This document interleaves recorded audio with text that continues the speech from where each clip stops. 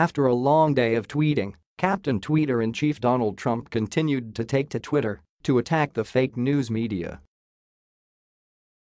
In a new tweet from the Rabid Weasel, he complained the fake news media doesn't report on how he donates his presidential salary.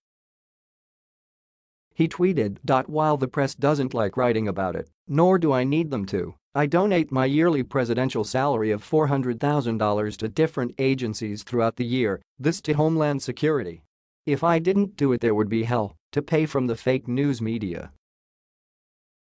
Trump does donate his presidential salary. We'll give him that. However, if he didn't need the fake news media to report on the fact he donates his salary, he wouldn't tweet a damn picture of the check to his 59.1 million followers. Furthermore, Trump really doesn't need a salary when he lives off of the American taxpayers.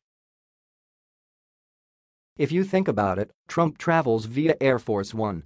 His security detail is, of course, the Secret Service. He lives in the White House. Melania travels the same and also lives in the White House. When he golfs at his own resorts, which he travels to via Air Force One. His own resorts receive whatever compensation they get from the American government.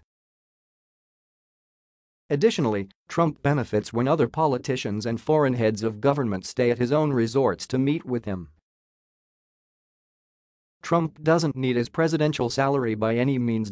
Many Twitter users voiced the same sentiments on the social media platform. You can check out their responses below.